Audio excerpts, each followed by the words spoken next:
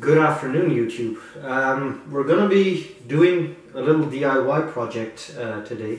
I've done a few more of these DIY projects in Dutch, but I thought it interesting to do a few in English as well. Now, the project for today, or what we're going to be doing today, is we're going to be making some cheese.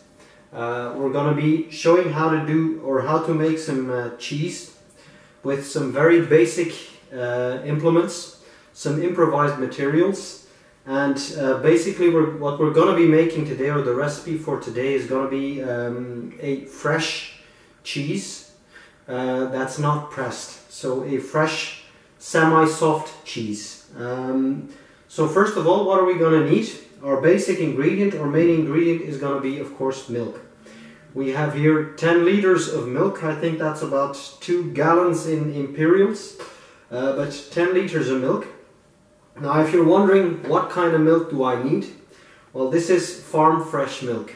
You want either raw or pasteurized milk to make cheese. Basically, the milk you find at the supermarket, for 95% of the milk you find, is going to be UHT, or ultra high temperature treated.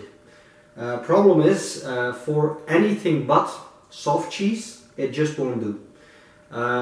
This ultra high temperature process destroys the destroys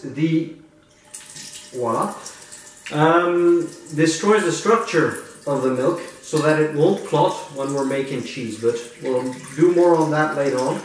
So, but first of all, I have the luck that I have a dairy farmer not too far away. So a few minutes ago, I went looking for 10 liters of fresh milk. I'm using raw milk. Again, you could use also pasteurized. But first of all, we're gonna pour the milk into our pots, and then we're gonna start warming.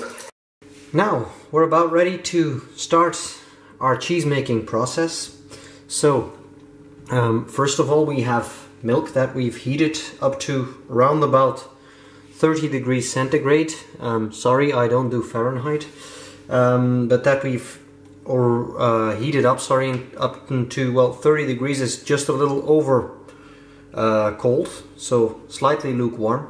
This is the ideal temperature for basically an acidic, or for basically adding acid into our milk. So the idea is to make the milk turn, to basically separate indeed the liquid from the solids, from the fat.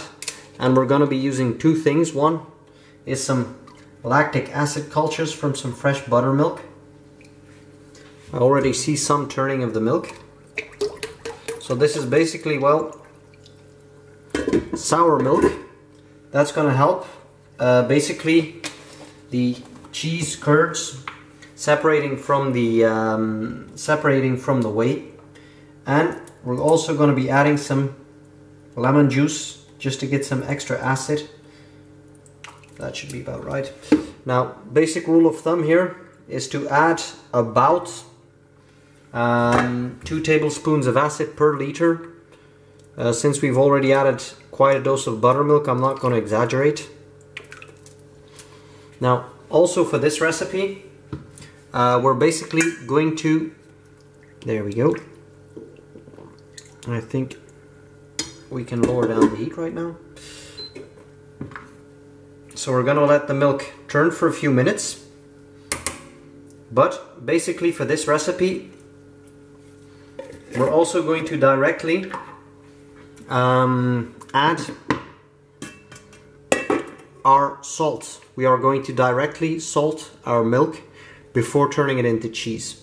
And what we're making is basically what's a Brazilian style of fresh cheese called queijo de Minas, or, well, basically the style of cheese of Minas Gerais. And it's called for in the recipe about a good tablespoon of salt per 2 liters. So we should be adding about 2.5 tablespoons per stock pot.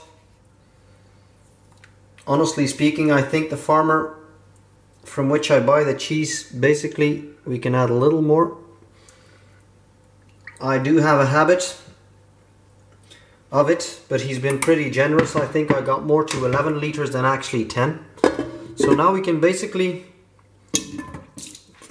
leave this covered. We had a little accident, nothing serious. But basically you can already see some of the curds forming. We'll clean that up. But you can already see the cheese turning. So I got closer to 11 liters, which makes for pretty full stock pot, but no problem. We'll clean that up and we'll come back for the next phase, adding the rennet. Now, we're about 5 minutes into our cheese project. So as you can see, we already have some separation. The acid is working. We're at good temperature. So now it's time to add some rennet. Rennet is basically a bacterial culture that comes from the stomach of the cow itself. And is used indeed to make the cheese. So the cheese is already turning, but this is going to make the cheese coagulate, make sure that the cheese particles start to stick together. Now, dosage wise, this is really something that you dose by the drop. We're gonna make a semi-soft or semi-hard cheese, if you like, depending upon how much you dosage or how much you put in. The cheese will basically become more consistent or softer. So you can put up to 3 to 4 drops for a hard cheese and about 1 drop for a soft cheese per liter. So we're going to do about 2 drops. 2, 3, 4, 5, 6, 7, 8, 9, and 10. And 1, 2, 3, 4, 5, 6, 7, 8, 9. And 10, and that should pretty much give us a medium hard cheese. So now all we have to do is wait. So the process is going to so the cheese is still turning, the acid is still working, and the rennet is going to make the cheese coagulate. Now we're about half an hour to 45 minutes later into our cheese project. So as you can now see, our cheese is coagulated. As proof, if we take our spoon, you can see that what's floating on top, it's actually solid mass. It's no longer a liquid.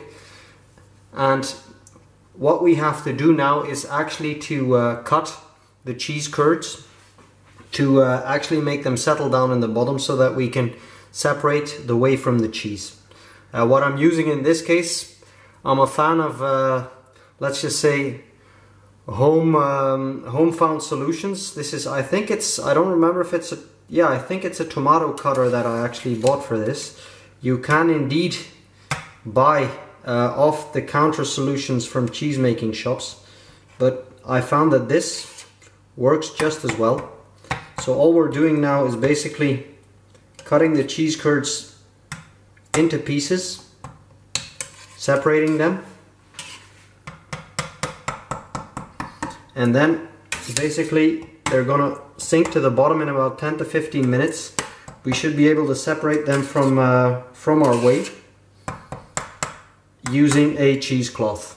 We're again a few minutes further. As you can see, the cheese has actually settled to the bottom. It's now time to separate the cheese from the whey. What we're going to be using is actually a colander lined with a cheesecloth. Again, an improvised solution, being that what I'm using, actually they're really very cheapo dishcloths. So if you don't have access to real cheesecloth, this is a very good solution. They notoriously suck for doing the dishes, but they're fine enough that they make an excellent cheesecloth. And basically what we're going to do is pour gently. I've already used a few, or moved a few ladles of liquid into the colander. And as you see, the cheese is starting to come on top. And basically the water is drained out, or the whey is actually drained out. And the cheese is what's going to remain into our cheesecloth. So that's basically how we're going to separate it. We can use a little bit of pressure to remove the cheese, and then basically we can go into the cheese mold. After about 15 minutes of work and about 1.5 hours of patience, here we have the final result. So we have two molds full of cheese. Again, the molds are very improvised materials. They are basically some storage containers or food storage containers that I poked some holes in so that they can drain. So the cheese will now be allowed to drain for a couple of hours, and in about 5 to 6 hours we should have ready-made cheese. Well, it is ready now, but the cheese should be drained and it should be ready to eat. Again, I prefer a few home-engineered solutions, very simple but very cheap. This whole project, I think for probably 5 to 6 euros you could start making your own cheese. So worthwhile, not a lot of effort, and easy to try at home. Maybe just one more short side note. As you saw, this is about what's left as to cheese. Some of the liquid still dripping out, but most of the liquid has gone lost. That's of course the whey.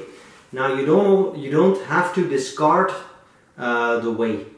Well, if you hear the name, for anybody who does some fitness, whey protein, it's actually made from this stuff. So basically you can use it as a whey supplement. It won't taste like chocolate or strawberries, but still it's usable. For me it's gonna be just a good little drink for my chickens, but it's not something that you have to throw away. You can use it in pastries, you can use it as a whey supplement, you can use it in various ways around the kitchen, as a replacement for whole milk. So just a quick note that indeed all the liquid doesn't have to be thrown out.